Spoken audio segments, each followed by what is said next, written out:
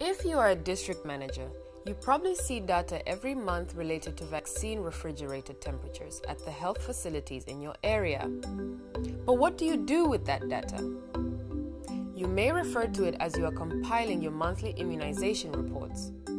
But do you really examine it?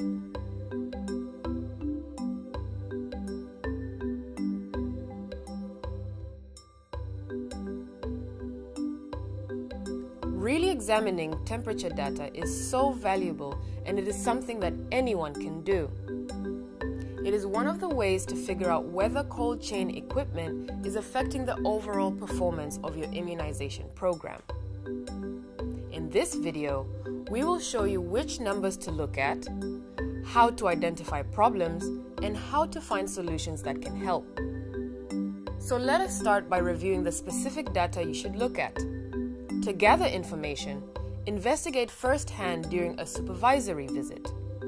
You will be looking at manually recorded information and the readings on a 30-day temperature recorder, or 30 DTR. Specifically, you will compare the temperatures and alarms that were written down twice a day and the temperatures and alarms recorded on the 30 DTR. Make note of any temperatures that were higher or lower than the desired temperature range and the number of alarms.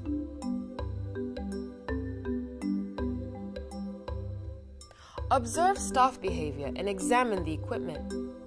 If a problem is identified, ask staff why they think the problem occurred, and if anything was done to resolve the problem.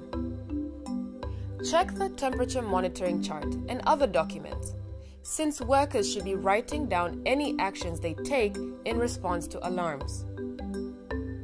Once you have gathered all the information and identified problems, work with staff to find solutions together for any problems that are still occurring or recurring. One problem that you may notice immediately is that temperatures are not being recorded manually. What is the solution?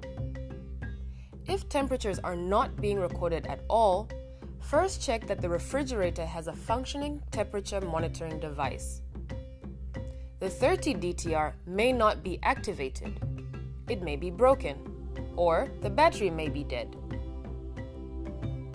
To solve this problem, provide a new temperature monitoring device, or request a device from a higher level if you do not have one to provide. Keep a dial thermometer in the refrigerator as a backup. Once you have confirmed that the refrigerator has a functioning device, make sure that workers have the temperature recording forms they need. They may simply need some new forms. Here is a similar problem. Workers may be recording temperature data, but they may not be doing it correctly or thoroughly. Do you see gaps on your temperature charts? Here's an example of a chart that is not properly filled out. Do you see what is missing? This chart shows that temperatures were not recorded twice every day, including weekends. Staff did not write down high and low temperature for each 24-hour period, and alarms may not have been logged. Training and formative supervision may solve this problem. Staff may need some help to understand how to read and record temperatures and alarms. To solve this type of problem, demonstrate how to perform the skill, then have the worker practice it in front of you until they can do it correctly. Now here's another type of problem. Temperatures are too high or too low, or alarms have been triggered. Let us look at an example of this. On this temperature monitoring chart, which has been filled out well, we can see that over the past month, 6 alarms have been triggered because temperatures were too high, above 8 degrees Celsius.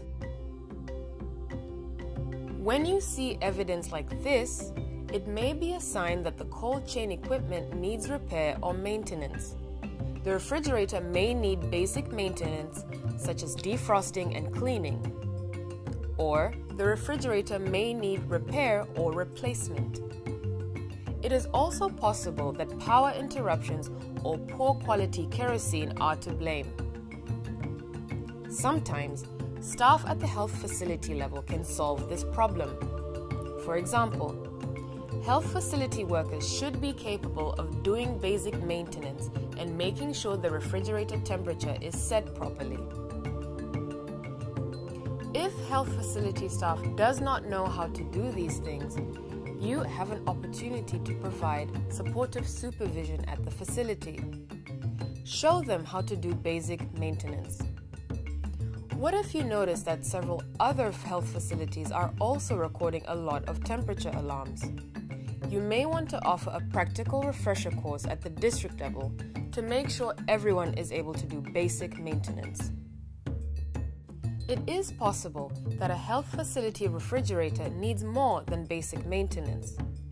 For bigger problems, health workers will need to ask for help from a district manager or a cold chain technician. Put in place a good process for staff to request repair or maintenance.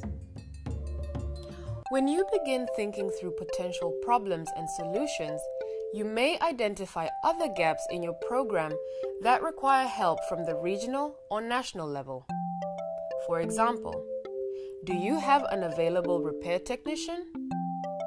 Does the technician have time and spare parts for all the necessary repairs?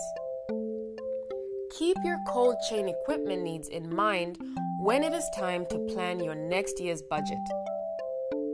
Remember, analyzing a health facility's temperature data regularly is a good way to understand whether equipment is affecting the overall performance of your immunization program.